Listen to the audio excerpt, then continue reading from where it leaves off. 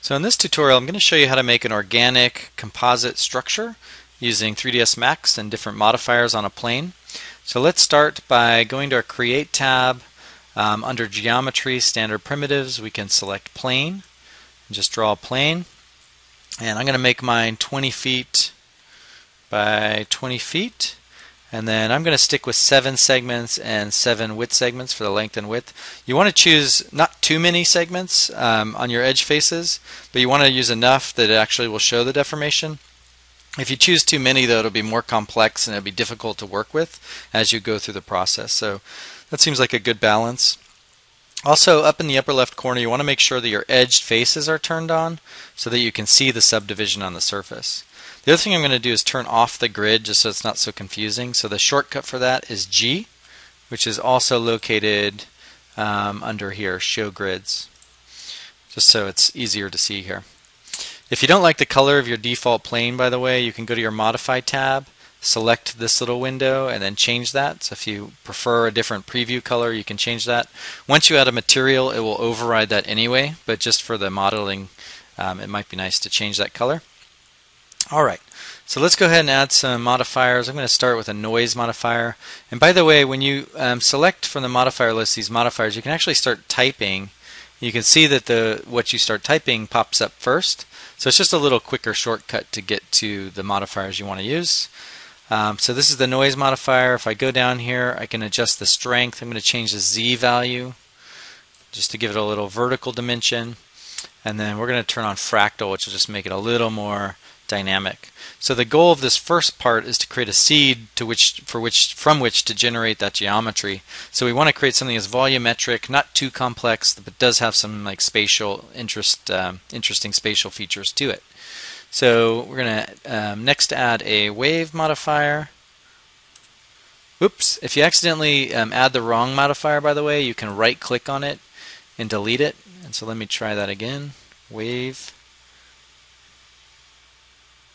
There it is. And we're going to add a little bit of amplitude, which is the Z dimension there, just to make it a little more dynamic. And then you could try to change the wavelength if you want. That's the distance between the wave crests. But that looks pretty good to me. And then now I'm going to add a bend modifier.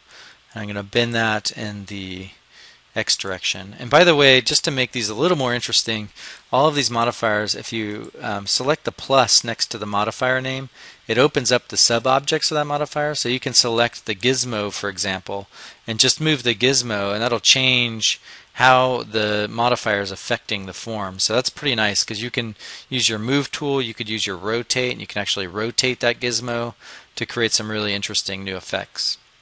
Once you're done using the sub-objects, you want to select out of that, and then you can just close it. Otherwise, sometimes if you're in a sub-object and you add another modifier, it tries to apply the modifier to the sub-object, which can get a little dicey. So just try to get out of that, make a habit of getting out of it. And then we're going to go ahead now and add a symmetry modifier. Symmetry. And let's see what we can do with this. So with the symmetry modifier, the nice thing here is that you have a mirror. So you can use your move, your rotate, and scale tool up here and actually adjust the seam in the mirror that it's creating that symmetry along. So you can use the X, the Y, and then you can move it in the Y, or you can move the Z. And the other thing you can do is flip the mirror so that it goes in the opposite direction. So that can be kind of nice as well. So this looks pretty good. Maybe I'll stick with the Z. The other thing you want to do is when you're moving this mirror, you want to kind of avoid like really tiny weird moments like kind of these sort of conditions. So try to get a really nice seam along here. Sometimes you get some odd triangulation, like that's not ideal, but that's okay. So maybe I'll go a little lower, just clean up that moment. And then those disconnect, which is fine. So that looks pretty good. And then the next thing you want to do is, and be careful with that because you want to really have nice seams. It'll produce a much better geometry in the end. So then once you're done with that, you can click out. And then let's add an edit poly modifier. And the edit poly modifier will give you access to all the sub-objects of this form. So right now we're going to look at the vertices. And when you use symmetry, sometimes it leaves these kind of weird vertices that are only connected to two edges. You really want vertices like these that are connected to four edges. So what I'm going to do is go through here and click all of these and then delete them, but don't hit the button delete. You actually have to hit remove over here, and that will remove them from the form. The other thing to be careful is don't drag your cursor over them, because you'll likely select vertices that are behind and then accidentally delete something that you didn't mean to delete. So when you're doing this, just make sure you click only on the vertice that you want to remove. And you can hold down Control and you can select multiple vertices. So all of these kind of floating ones, I'm going to go through here and remove. This will just make the smoothing of the geometry much better later. It won't produce any weird effects. So just go ahead and clean that up. And I would do this actually after every symmetry modifier. The only thing to keep in mind is if you do this, you're changing the topology of the form, so you can't really go back and change these earlier settings, or it will affect, it'll change which vertices you're deleting. So you kind of want to be happy with this and then delete these vertices and then move on and not go back in time either. So I'll click these last ones here, and that looks like, yeah, it looks like all of them, and then I'll hit remove just to make sure. That looks pretty good. Everything looks good in there. Okay, so now we have this form, and you might just want to test a turbo smooth modifier just to see kind of what the smoothing's looking like. So turbo smooth. Oops, I did it again. Let's do that again. Turbo smooth modifier. And don't ever increase this over 3. For now I'm just going to leave it at 2, but if you go over 3 you'll most likely crash your computer. So that's a good little spatial kind of seed that we'll use to generate the rest of this form. So now what we can do is just turn that off, go back to our edit poly. I'll go ahead and close that, and let's go ahead and add another symmetry modifier. And every time I add one of these, I'm just going to test, just to get a sense of like what the possibilities are. I'm going to go ahead and test like both axes. So I'm going to test the X in both directions. It's producing some interesting ladder kind of features. I'm going to try the Y direction. Also, while you're doing this, make sure your snaps are turned off. Otherwise, it's going to try to snap around, and it's a little harder to move this mirror. That's a little nicer because then you get the same thing you got in the X, but you also get this larger volume in the middle. So I'm liking the way that's looking. And then let's try Z. Z's not bad either. So let me see if I flip that seam, what I get. Yeah, that's pretty interesting. But I think I like that Y, so I'm going to go with the Y in this case. Something, a little bit like that. Actually, maybe I'll keep that bigger. Oh yeah, let me flip the seam there. Yeah, something like that's nice. I get a little kind of pocket that opens up there. I don't know what that'll be, but that's interesting. So it might produce some nice results. So that looks pretty good to me. So once again, get out of the symmetry modifier, add an edit poly modifier, and then let's just look at that seam again. Make sure we don't have any weird floating vertices. That one actually looks pretty good. So I don't think I need to delete anything on that one, which is nice. Okay, again, I'll just test this turbo smooth. That's looking pretty nice. By the way, if you ever get kind of lost, like the orbit of your scene isn't working very well, just always hit, if you have an object selected and hit Z, that'll kind of recenter it so you can orbit around it really nicely. Okay, let's go ahead and turn that off. Let's go back to our edit poly, and here's what I mean. You have to get out of this edit poly. It's just good habit, so I'll click out of that, and I'll go ahead and close, and I can just close these other ones as well. And now let's add another symmetry modifier. And let's see what we've got here. Start getting some nice matrix kind of thing, space there. Let's see what we get in the X direction. Yeah, that's nice. So that's producing some nice interior geometry. I like the direction. It's like a crisscross direction of different spaces, which could be pretty interesting. So maybe I'll go with something like this. The other thing you could do is, instead, I'm just moving the mirror now, but you can actually use your rotate tool and start to rotate this mirror to produce some asymmetries or just more complex symmetries. So maybe I'll rotate it in like 2 directions. That'll produce a nice difference within the form itself. Okay, so just to save time, I'm going to go ahead and pause this video. I'm going to add an edit poly modifier, and I'm going to try to fix the seam of that latest symmetry, so I'm going to pause this when I'm done fixing that. Okay, so I fixed the seam. I actually had very few vertices there that were causing problems, so that's nice. And now I want to add a little more variation to this form. So instead of just more symmetries, I'm going to get out of the sub-object level there, and I'm going to add an FFD box modifier, FFD box. And if I open this up, you'll see down here in the parameters there's this option to set number of points. And what this will allow me to do is change the number of points that are controlling the form of this geometry. So if I hit set number of points and I change this to like 2 by 3 by 3, okay, you can see it then has 2 points in one direction, 3 points in, so 2 points in this direction, 1, 2, 3 points in this direction, 1, 2, 3, and 3 points in this direction, 1, 2, 3. And so now if I go over to the modifier, I can open it up and select control points, select a point, and then move it. And this will allow me to kind of stretch and pull the geometry into a form that I'm trying to achieve.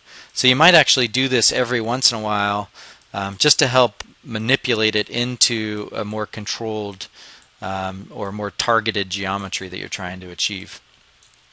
Just make sure you're avoiding overlapping faces. So, you know, if you stretch this or push this too far, you get faces that start to encroach on each other, and it's going to provide problems later. So don't be a little careful with this. It's good to kind of manipulate it into a form as you go with each symmetry.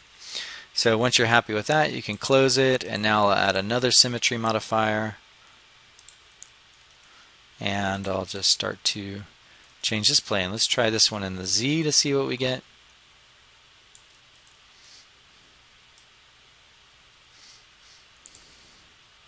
That looks pretty good, although I'm starting to lose some of the structural elements, so I want to make sure I keep those. So maybe I'll actually rotate this just a little bit. That's interesting. Okay. And then I would fix the seam again on this one, so I'll go ahead and add an edit poly and then pause this. Okay, I've now fixed the seam. The next thing I want to do is add another edit poly and look at some other options for adding some difference inside of the symmetry. It's good to have a symmetrical structure because structures want to be symmetrical. They want to distribute forces evenly, but sometimes you do want to add some asymmetry into that structure to accommodate difference within the context or to achieve different results with the overall geometry. So what I'll do is open up this edit poly, and it's good that I use so few polygons in the earlier plane, because if I had too many polygons, this wouldn't work as well. And what I want to do now is make some bigger moves just by using some edit polygon tools that I have at my disposal.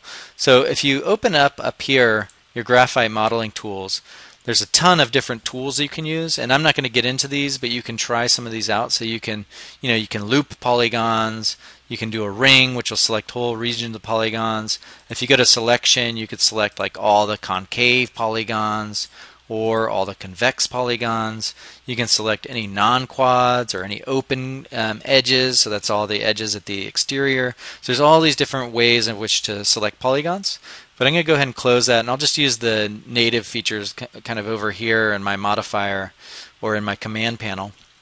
So I just want to select, let's just go ahead and select some polygon, and then if I look over here in the polygon subobject at my edit polygons, I can actually bevel this and start generating these additional structures off of the symmetrical geometry. So if I select the settings box, always select the settings box next to the tool, not the tool itself, and that'll give you access to the different settings. So then I can bevel this thing, I can extrude it out, I can bevel it, and I can start to make these kind of appendages, and then when you're done, hit the checkbox. So you'll see now when I do turbo smooth, I'm adding this kind of asymmetrical element to the piece. So if I go back here, I could really start to manipulate this. I could do another bevel off this side, and I could bevel it a little more, say OK. And then the other thing you could do, you can see that that intersected the geometry, so I can actually select this polygon, kind of move that leg out so it no longer intersects.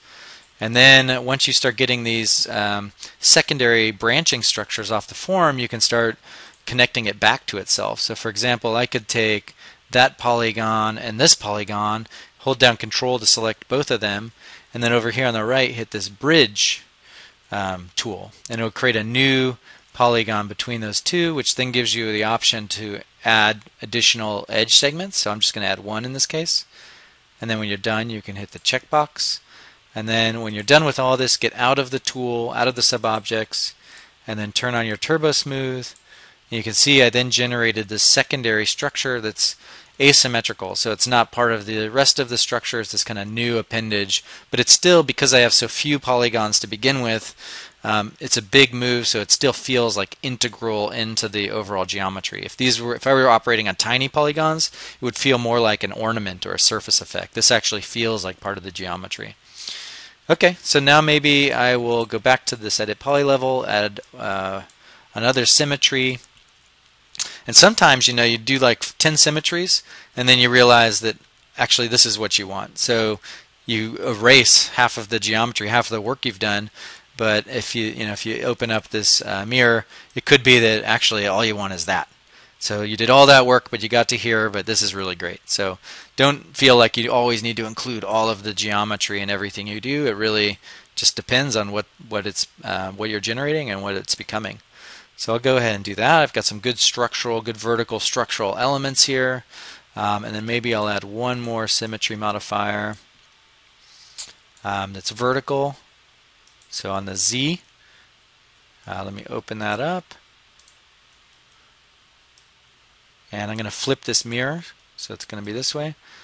And so now I've got some really good vertical elements. That's starting to feel like a pretty good structure. The one thing I might do is add an overall modifier to this. So I might go ahead and add a bend modifier. And I might bend it in the y-axis. Kind of bend it around itself a little bit. It's doing something a little funky there where it's like taking the whole geometry. So what you can do is open up the bend geometry, move this over, and actually rotate that gizmo. And let me go to the top view so I can see this a little better. Maybe I want it to be more like that, and then I can rotate this.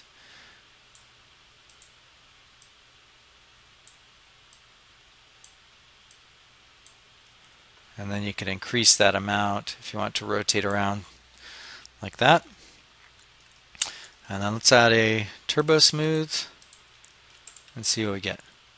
So something like that. One thing I would recommend, this is a structure, so you want to have some thickness. So before the turbo smooth, if you just go in here and add a shell, that'll add a little thickness to the form, which will smooth these edges and make that really nice and organic. So maybe I'll add like 2 inches in the outer amount and then 2 inches in the inner amount. Turn on my turbo smooth, and you can see it then adds like a nice thickness to the project, so that all these kind of what were just surfaces are actually becoming structural members. And you can change that amount to whatever works with what you're doing. So if I want to make it a little thicker, I can make it a little thicker.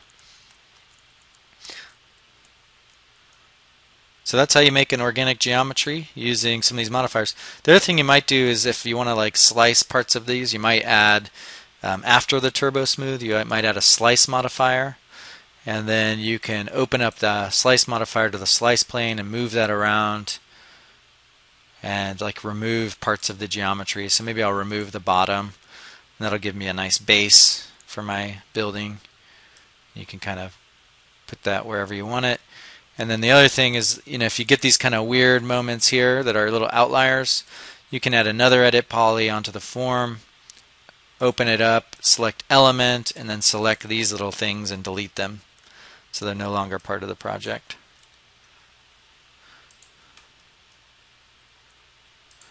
I turn off my edge faces, and then if you want to see a nice way to preview these is if you go to the display and hit shaded and go to clay.